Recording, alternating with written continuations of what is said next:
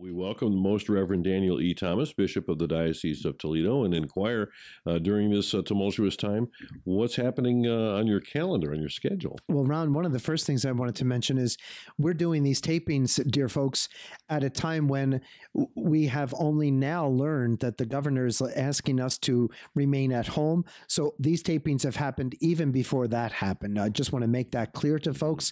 And also to make clear to folks, I'm always grateful when people are interested in what activities are happening around the diocese and where I'll be. Obviously, I can't be at fish fries these days because of the restrictions. And I hope you know all these confirmations that we had planned, for example, parish events that I was going to be present for. Hope you understand, everyone, given the current situation, these have been either postponed or canceled. So we have to be abiding by the guidelines. We have to be conscious that health comes first. We do not want to be the cause of anyone becoming ill, and we want to care for others who are. So that's where we are at this moment. We're just glad to be with you on the radio and virtually today. Absolutely. We know that these are troubled times, and this pandemic is a serious one, and it's all uncharted waters, really, for us. So we navigate the waters together you've heard me say before, folks, in the bark of Peter, which we call the boat, which is the church herself. So we're together rowing in the same direction and doing our very best to remain close to the Lord and to one another.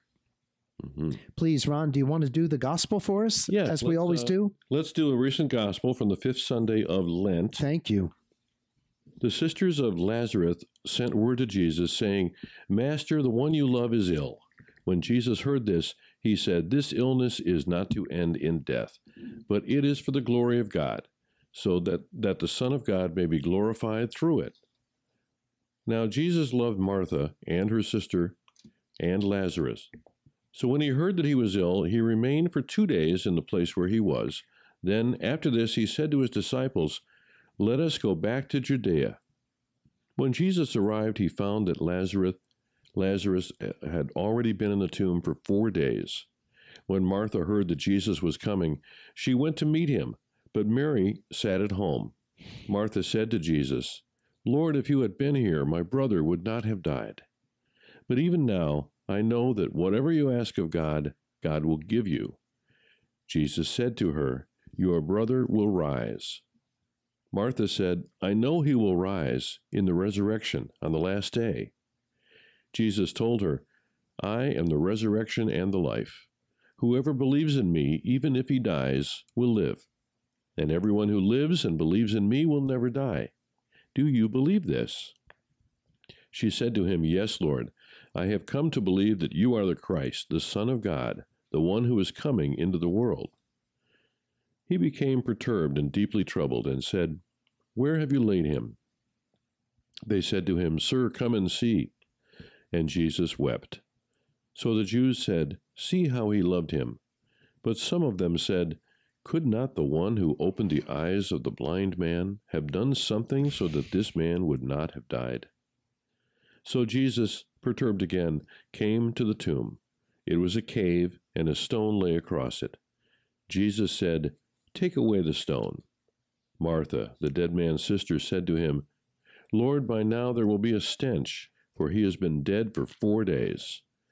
Jesus said to her, "Did I not tell you that if you believe, you will see the glory of God?" So they took away the stone, and Jesus raised his eyes and said, "Father, I thank you for hearing me. I know that you always hear me, but because of the crowd here, I have said this, that they may believe that you sent me."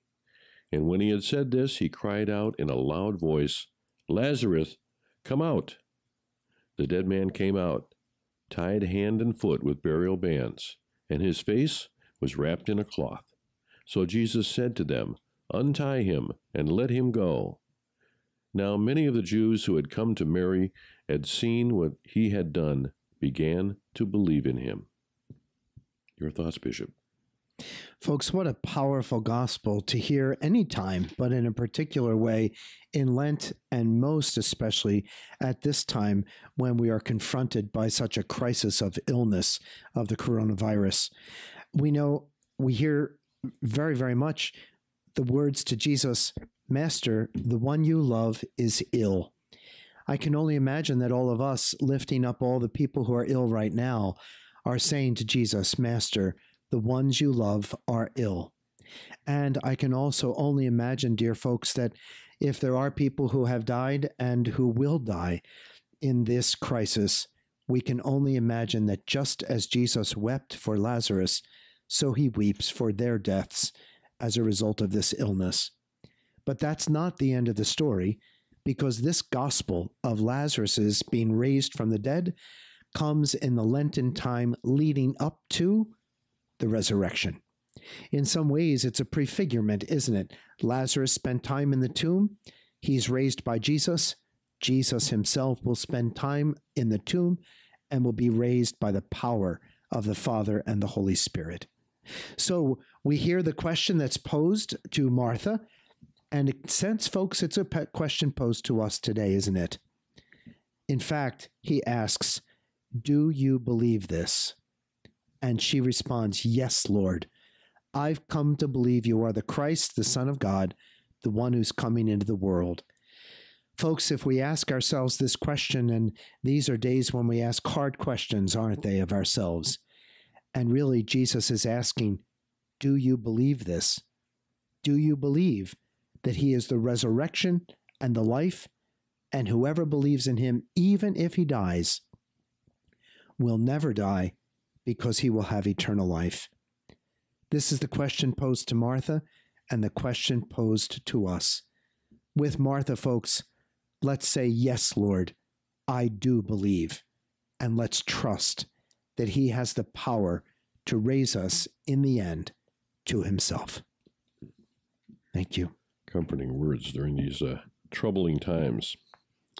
And Bishop, with that in mind, let's go to a question that really relates to this current pandemic situation. I know we have a few in this regard, Ron. Please do. We do. A lot of folks are very concerned. And Susan in Toledo writes, Dear Bishop, did you ever think you would live in a time when churches would be closed and our Lord would be alone in the Adoration Chapel, waiting for us to give glory to him? Please share your reflection. Thank you, Susan. Thank you, Susan. Even in your question, I can feel your pain of your feeling the absence of these possibilities for us. And Susan, I feel that with you. Perhaps I feel it more than anyone. Nevertheless, I'm able to receive the Eucharist, I realize. But remember, as I receive the Eucharist at Mass, I'm receiving it for all of you as I celebrate Holy Eucharist. Who could have imagined this? I've heard it over and over again, Susan. No one in our lifetime would have been able to imagine seeing something like this. But I think it's important to just mention one thing. And someone said, Susan, to me, and I think it's critical. I'm sure you've heard the phrase, when people are denied something, they want it all the more. Have you ever heard that phrase? Yeah. Sometimes it's because of one reason or another. And, when people are denied alcohol, they want it all the more. When children are denied this thing, some candy, they want it all the more. But now it's radically serious, because in some sense, we're all denied the coming together to worship in the Holy Eucharist at Mass and to celebrate Mass and receive Holy Communion. And as a result, we desire it all the more. I hope, Susan, that the result of this is a great deepening of Eucharistic faith. I hope the result of this is people coming back to Mass, people realizing the deep value, those who already love the Lord, deepening Eucharistic faith and piety, recognizing his presence in the sacrament and in our neighbor. I hope it's going to draw people back to the church who have fallen away, and I hope it's going to bring people to the Catholic faith and belief in the Eucharist who perhaps do not yet believe. So I think, Susan, is it painful? Of course it is. I hope it's going to be an extraordinary moment for greater grace in the church around our Eucharistic faith. Beautiful. Thank you very much for that question. Let's get one more question in before we go to break, Bishop. Thank you. This one is from Sammy in Swanton. who asked, Dear Bishop Thomas, which prayer do you say during tumultuous times? Thank you, Sammy. I don't say enough prayers in these tumultuous times, but I hope, Sammy, you recognize from Swanton, as all of our brothers and sisters throughout the diocese and indeed the country and the whole world, all of our prayer has been ramped up, I hope, during these critical times. And I hope you know, Sammy, I asked people especially to enter into those 3 pillars of Lent, and that is to ramp up particular intensified prayer, fasting, and almsgiving in these times. And Sammy, the one way I asked was that we would pray at least weekly the Stations of the Cross, and to make that prayer our own, at least up and through Easter time. So to that end, I can share with you all that we will have the Stations of the Cross, which is being recorded from our cathedral, and they'll be available on our diocesan website. I'm going to pray a Stations of the Cross in our cathedral church so that all of our people from throughout the 19 counties can unite with me in praying that prayer in the face of this crisis. And I know many of our parishes are actually broadcasting live streaming stations on Friday evening, and they're up on their websites too to pray with their parish. So I hope, Sammy, that's helpful, and I hope you'll join me in praying the Stations of the Cross during this time. Very good. We need it more than ever.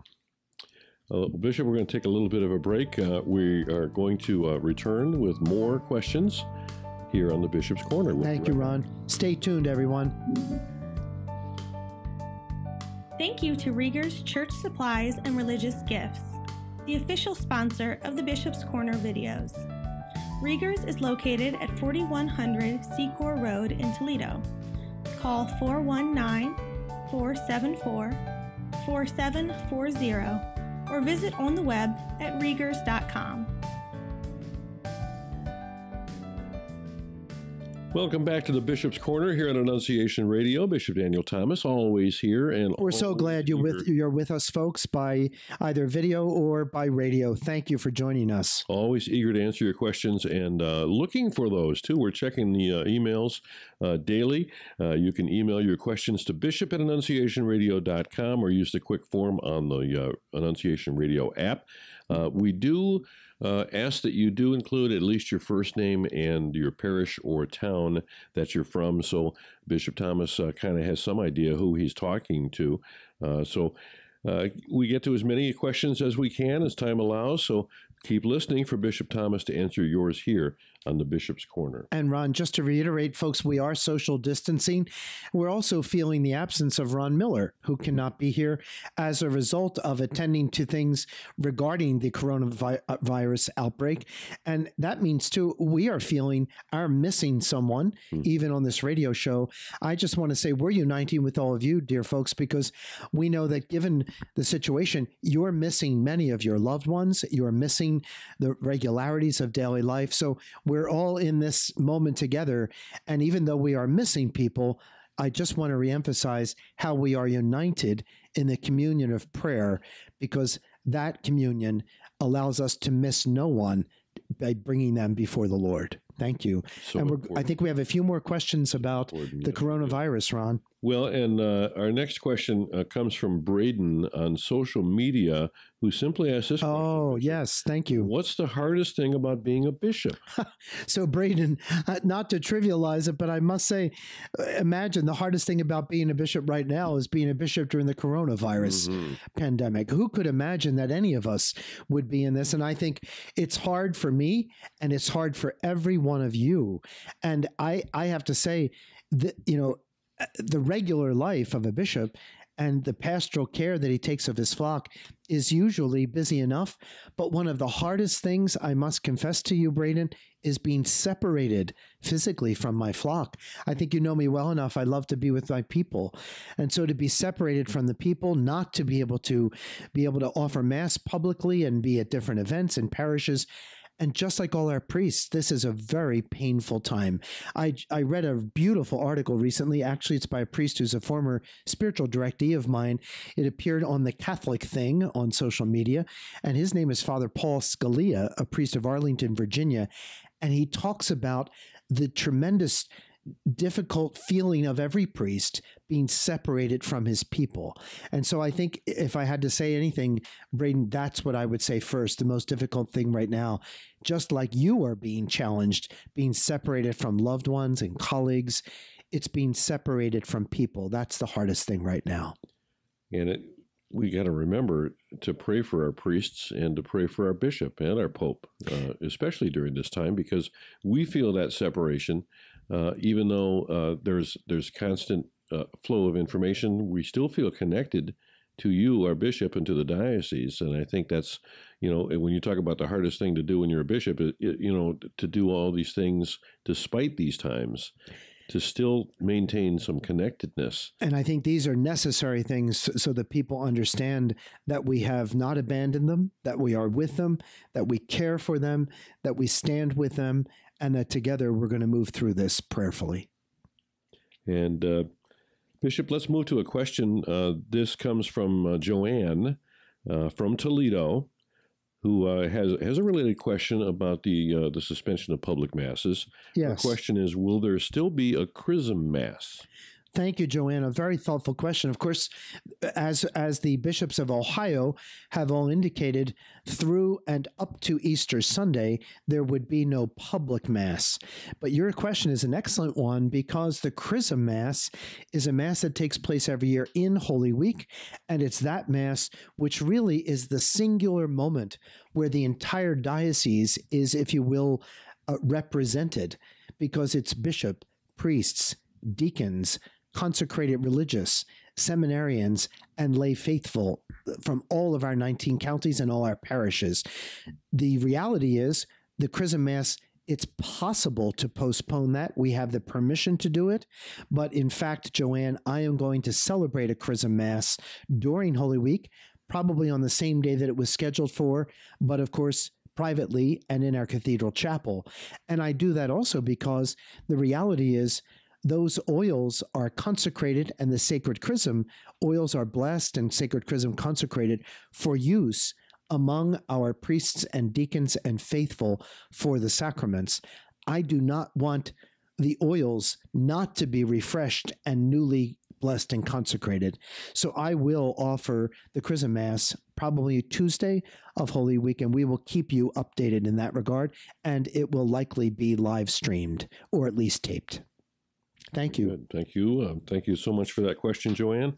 Let's go to Amy on social media, who writes, Dear Bishop, if the Triduum are the holiest days of the year, why aren't they holy days of obligation? Thank you, Amy. So we all know, folks, first of all, you may or may not know what the Triduum is. So Amy is very liturgically adept and well-informed, because the Triduum comes simply from the word from Latin, which simply means three. And of course, the Triduum is the three most sacred days of the Church's year. That is Holy Thursday, Good Friday, and Holy Saturday. That's the celebration of the Triduum.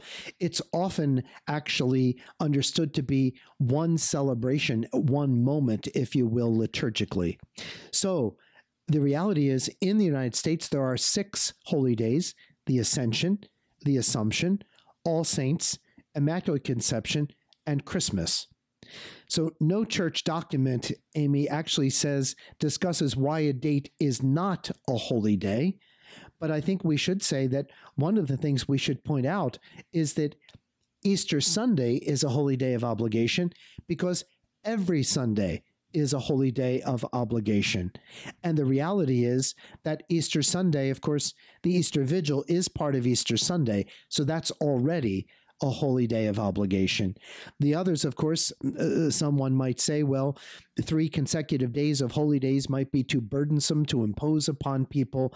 But I think we also have to say that the time for each day of the mystery of the Triduum being celebrated, it all is caught up into the one mystery. So Thursday evening, Mass of the Lord's Supper; Friday afternoon, the Liturgy of Good Friday; and then the Vigil of Easter. So I hope in some way that's helpful in answering, but there's no doubt, Amy, and thank you for being so astute, the Triduum is certainly the 3 most sacred days. Why? Because of the celebration of the Last Supper, of the crucifixion and death of Jesus and of the resurrection of the Lord. Thank you. Very good. Thank you very much for that question, Amy. Let's move on to Pat, who we don't know the location, don't know the parish or the town, but Pat writes, Dear Bishop Thomas, does the diocese give information about or encourage the use of health care sharing plans in lieu of using insurance that do not align with our Catholic beliefs, such as paying for sterilizations, etc.? Is there information available, or could someone come to parishes to talk about this? I did use Samaritan Ministries, but now use Solidarity. There are other plans, such as MediShare, and probably others as well. Thank you, Pat. Thank you, Pat. So we just want to be clear, too, in this time of coronavirus outbreak, we're talking here about healthcare sharing plans, not simply access to healthcare. I think that's an important note for us here. And certainly, as a self-funded plan for the diocese, we're able to exclude, Pat, any services not in line with Catholic teaching. So that's important in our own healthcare plans. In regard, though, to this question of sharing healthcare plans, we don't provide information as that because parishioners make independent decisions about their choice for healthcare. And it's important to clarify, healthcare sharing plans are not the same thing as health insurance. So we just want to make that distinction for our listeners and make sure that they understand. The USCCB in a 2017 letter to the Senate on healthcare reform noted no healthcare reform plan should compel us or others to pay for the destruction of human life and should also, quote, honor conscience rights for those who participate in any way. It also noted the Catholic Church remains committed to ensuring the fundamental right to medical care, a right which is in keeping with the God-given dignity of every person and corresponding obligation as a country to provide for this right. So, Pat, we would encourage anyone who's considering the use of a healthcare sharing plan to be very, very careful to review the faith statement of such a health sharing plan and to be sure it fully conforms with Catholic social teaching. Thanks, Pat, for that question. Very good. Thank you, Bishop, and thank you, Pat. And Bishop, we are out of time. Can we ask you for a prayer and a blessing? Certainly. So, folks, as we prayed the gospel from the 5th Sunday of Lent, so we will pray the prayer. Please just know that in this time of great uncertainty, know that we will live stream Palm Sunday and all the liturgies of Holy Week next week. I will be with you, obviously, in prayer and thought. Thank you especially for supporting me and all of our priests who are serving you so well. And let's support one another in prayer that as a Catholic community, we might care for the most needy, especially those who are ill and affected in such negative ways by this coronavirus. Let us pray. By your help, we beseech you, Lord our God, may we walk eagerly in that same charity with which, out of love for the world, your Son handed himself over to death. Through our Lord Jesus Christ, your Son, who lives and reigns with you in the unity of the Holy Spirit, one God, forever and ever. Amen. The Lord be with you. And with your spirit. May Almighty God bless you, the Father, and the Son, and the Holy Spirit. Amen. Thank you, folks, for all your questions. Make sure you stop back to the Bishop's Corner and listen some more and send your questions in. Bishop Thomas, thank you so much. Thank you, and thanks, folks. Please tune in again and be with us on the Bishop's Corner.